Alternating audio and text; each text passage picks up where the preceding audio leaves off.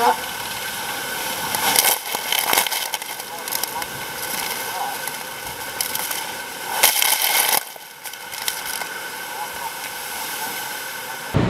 just finished the afternoon watch. Next one will be the night.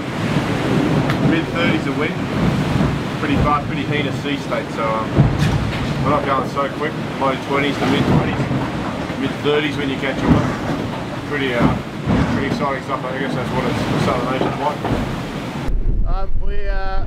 We did a little bit of a tack by mistake, really. Our instruments I think we lost our wand. Well, not the wand, but the instrument off the top of the wand, the actual wind reader. And because we were obviously looking at all the numbers, because it's pretty dark and can't really see that much out here. We said we were doing 170 true, so we put the bow up, well, Knock put the bow up, and we ended up going into a tack, which was it's quite funny now, but at the time wasn't that funny. So yeah, all hands on deck to get the boat back on its feet, and yeah, it's all good now.